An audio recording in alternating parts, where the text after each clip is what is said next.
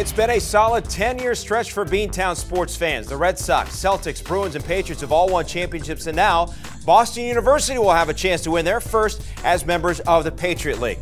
Hello, everybody. I'm Ray Crawford. So good to have you with us here. You know, Boston University went 15-3, winning the regular season conference title in the Patriot League, and they'll have a chance to win the tournament title when they face American on Wednesday.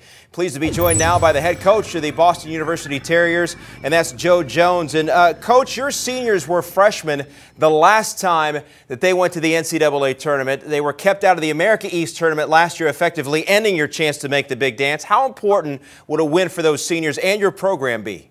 Well, we've been talking about that for really the past year, really trying to help our seniors go out the right way. They've been such great ambassadors of our program and university. They're the type of young men that you want to coach, and would be great for us to be able to have those guys go out as champions. We hear coaches talk all the time about wanting their team to play their best basketball at this time of the year. In the last two games, your team has scored a combined 182 points on 61% shooting. Of course, we know what Watson's been able to do as well with the assists also, but what's been the biggest difference for your offense here lately? Well, I think our guys are just really going after it. They're rising to the occasion. They're making the plays. You know, it's more about them than what I'm doing. We have very good players. We have very good depth. And they're really taking on the challenge and are playing great basketball right now. American likes to keep the game in the 50s, which is better for your team, fast-paced and high-scoring, or a slower pace in the half-court. What makes their defense so difficult?